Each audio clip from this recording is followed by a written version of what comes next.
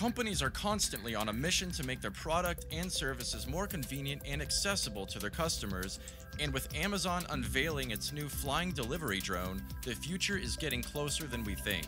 Amazon's new Prime Air drone, the MK30, is planned to deliver to customers in 3 US locations in addition to cities in the UK and Italy by the end of 2024. By this time, the MK30 will replace the drones currently used to deliver in the US. The drone uses industry-leading Sense and Avoid technology that allows it to detect and avoid obstacles, including people, pets, and property. It's much quieter than previous models because Prime Air's flight science team designed the propellers to reduce its noise by nearly half. This model has an improved range of 9 miles, 400 feet high, and a speed of up to 50 miles per hour, delivering to customers twice as fast as before. It can carry packages of up to 5 pounds and now serves customers within 1 hour or less. The MK30 uses a vertical takeoff to get off the ground, then transitions into a horizontal, wing-borne flight.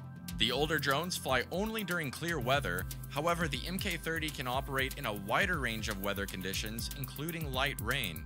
Customers who are currently eligible can already choose from thousands of items for delivery, from household items like batteries or tape to cosmetics and drugstore products. Now this all sounds really great and exciting, but there's also some possible cons I'd like to talk about.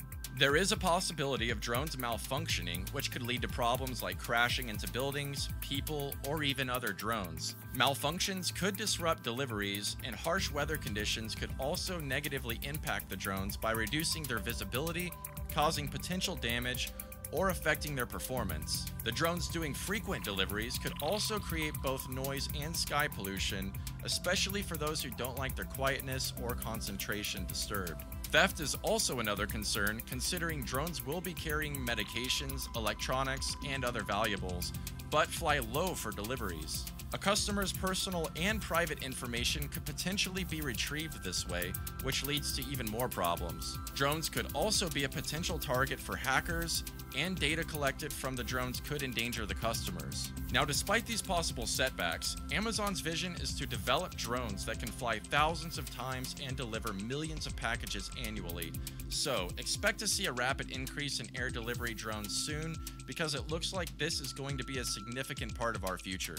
Thank you all for watching, and if you'd like to stay up to date on similar big tech, AI, and crypto content, be sure to hit that like and subscribe button, and until next time, save that money.